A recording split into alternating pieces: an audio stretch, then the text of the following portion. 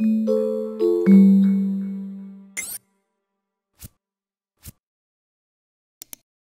video is about configuring the NetIQ LDAP Proxy 1.5. The initial configuration for LDAP Proxy consists of installing the LDAP Proxy files and NLP Manager utility. You can configure the proxy settings for your directory server in the nlpconf.xml file. LDAP Proxy bundles a sample nlpconf.xml file with the installation package. Using this configuration file, you can define the listener, backend servers, and backend groups for your proxy server. Few pre-configuration checklists: determining the number of listeners you want to configure, determining the number of backend servers and groups, determining the type of policies you want to configure for your proxy server, configuring secure communication using TLS parameters. This includes configuring server certificate information in PKCS12 format and configuring ciphers and protocols as required. Listener can be configured under the list listener tag of the nlpconf.xml file.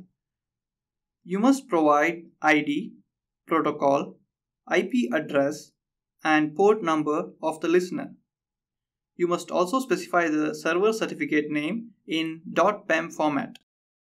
One connection route policy is defined by default. Backend servers can be configured under the list backend server tag of the nlpconf.xml file. You must provide the ID, protocol, IP address, and port number of the backend server. You can configure multiple backend servers for your proxy. Backend groups can be configured under the list load balancer tag of the nlpconf.xml file. You must provide an ID for your backend group.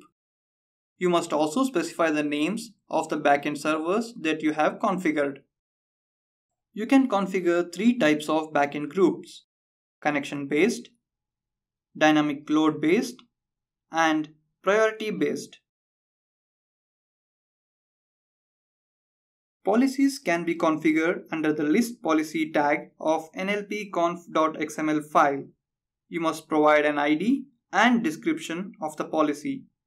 Policies also allow you to configure various set of actions. Here we have shown a sample connection route policy to route all incoming connections to the backend group 1.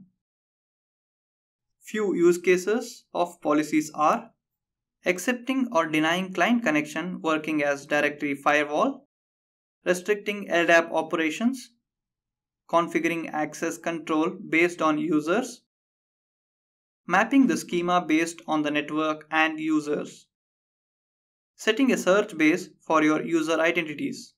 Thank you for watching this video.